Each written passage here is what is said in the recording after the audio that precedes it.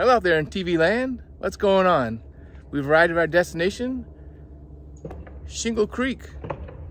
We're gonna do some exploring today. We're right off of 192 in Kissimmee, and I invite you to come with us to explore some old historic buildings. Thanks for being here. Welcome back to the channel, and let's do this. All right, we paid up. We got a Groupon, and we got this map. We're gonna check out the replica historical buildings from the 1850s here in Osceola County in Kissimmee. So the first building we're gonna explore is the general store. And this is what it looked like back in the 1850s.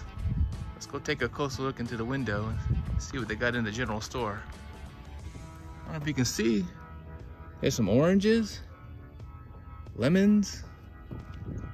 And the next building we're coming up to is the community-centered schools. If you've ever seen the show Little House on Prairie, this is kind of what it's gonna look like. Let's go walk inside. In class, roadies, is gonna be in session. Oh yeah, look at this. This is really nice. Get the desk all set up. Teacher's desk up front. Nice piano there, and welcome to class. Do your homework, kids. British officer finds paradise in Florida. 1888, Lieutenant Colonel William Cadman of Yorkshire, England, came to Narcoossee to investigate potential investment property. And boy, did he strike gold. If you can only see Narcoossee now. Went from a dirt road to a 6-lane highway. It's unique back in Florida to have the kitchen detached from the house. Just in case of the kitchen fire, well, the kitchen would burn down, but you still have your house. All right, looks like I got some eggs right here. That looks like something you can wash with right there. Imagine, I complain about washing with a washing machine. That looks like by hand in the tub. Table and chair. There goes your little, I guess, stove back there in the corner. Interesting. Across the breezeway onto the porch here. Let's see the main house and bedroom here. All right, what we got back over there? A bedpan, huh? Well, you know, I don't think there's no running water here. And there's outhouses, so if it got cold, had to go use the bathroom right there. So as you see, Lieutenant Colonel Cadman had some money here. It's a picture of him, his wife, I guess. And the ceilings are much higher in here. Much larger house than the other one. And again, they've got that fine china here that they're using as well. Another nice quality about this house is the breezeway. You know, I like the porches, but look at the breezeway here too that leads from the main house to the kitchen, to the living area. So as we walk to the front part of the Cadman house, first thing that jumps out at me, just a little crest up here, like some sort of family crest maybe? I don't know. And of course, you know I love these porches here. Got a couple rocking chairs here. And pan over here, there's a couple more here. I'm sitting on the porch of the Cadman house, and I was just thinking, could you imagine living in Florida without AC? Thankfully, it's a cool day. It's a nice, cool winter day here in Florida. But yeah, no AC, that's gonna be hard to do. And right outside the house is the church.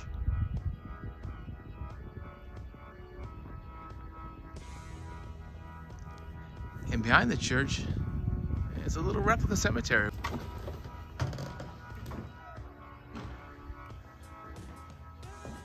I always appreciate coming into churches, the house of God, peaceful. It's nice stained glass windows. This is really fancy. So our Lieutenant Colonel purchased Orange Grove in Narcoossee, St. Cloud, Florida. And as you can see here, he was busy with many interests as he retired and got into the Florida citrus industry. And there is the packing house right there, but I'll tell you something else here. In the late 1890s, it says about the freeze they had here in Florida. It wiped out a lot of crops and damaged orange groves. And a quick note here is during that freeze, a city in Florida name changed to Frostproof. They called it Frostproof because they didn't have the freeze that the rest of Florida had. Therefore the name Frostproof. And now we're gonna walk up to the front of the pack house where they pack all the oranges for shipping. You know, Florida is known as the Sunshine State and also sends a lot of oranges all across the world, throughout the country. Hence the Orange County, Orlando, Florida. And we have plenty of citrus here. So if you couldn't use the bedpan, you had to go to the outhouse. Here is the outhouse.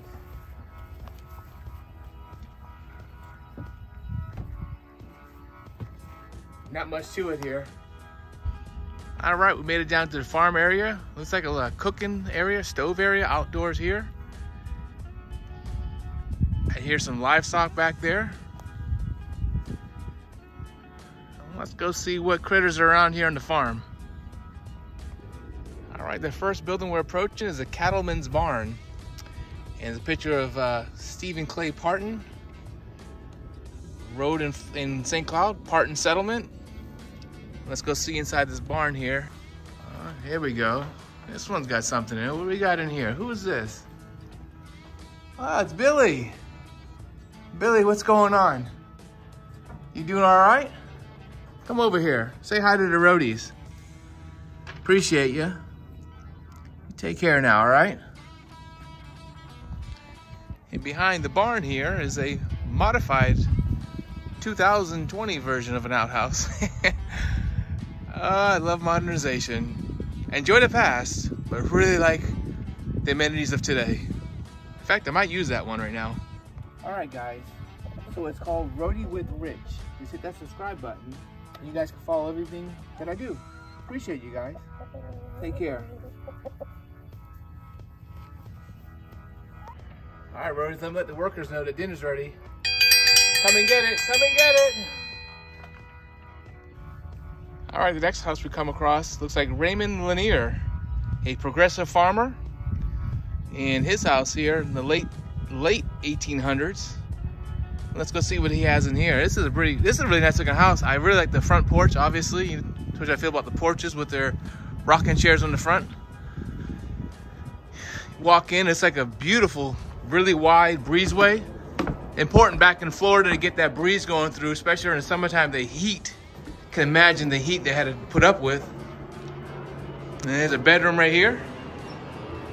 And I hear the airplane fly over again. Again, we're right underneath the flight path of the Kissimmee Regional Airport. Another nice bedroom here. That's interesting. A record player. I wonder if that belongs here in this area or not. That's a really good question. A fireplace over there.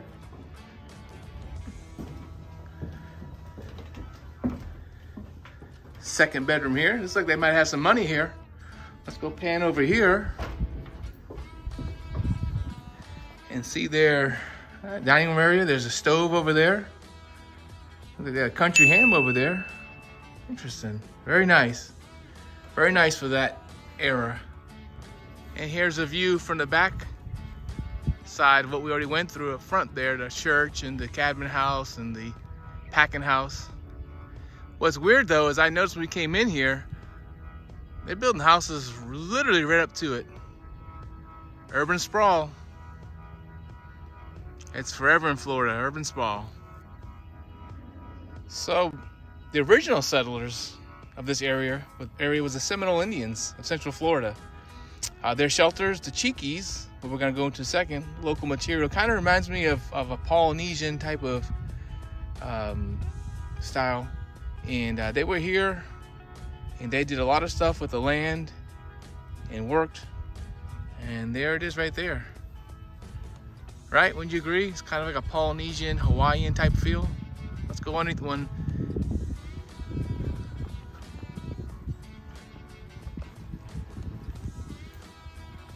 Much simpler life back then, much simpler life. And I can see over here, the ones that are raised off the ground, that's probably where they slept. They don't want to probably sleep on the ground. They were probably raised off the ground and slept in these right here. And the main one I'm in may be somewhere, maybe they did some cooking, it looks like right here, possibly. This is like maybe their kitchen. And those would be the bedrooms over there. I can say one thing about the Seminole Indians, they use their resources. This is palm tree. Here in Florida, there's plenty of palm trees. And apparently it makes some great shade. Very resourceful. So here we are at the village depot, the Pioneer Village Depot. And prior to the 1880s, transportation was primarily by foot, horse, or wagon. So this sweet ride here, the Sugar Belt Railroad, was built from Kissimmee to Narcoossee. And it transported all kinds of goods, and also tourism started here because of that. You know, it brought people in from other parts of the country on train. Very nice. One thing I noticed right away is a water tower.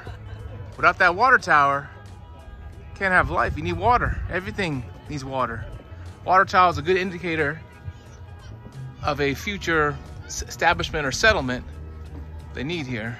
I've always been a big fan of trains. Ever since a little kid, I would play with toy trains and stuff. And this reps the track here. And this is really neat. This is something that brings up good childhood memories as a kid, and I just love this type of stuff.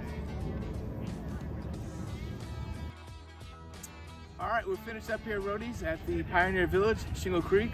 Just so you know, the hours are daily, 10 to 4, and admissions are around $8 per person. But like I said, we went through Groupon. Support your local businesses here. We had a great time here. I love the historical part about Florida. If you like this video, give me a thumbs up. I'd greatly appreciate it. If you haven't, please subscribe. If you have any comments, please put them below, because we'd love to hear from you and we love to interact with you. And as always, roadies, take care, be safe. Until next time.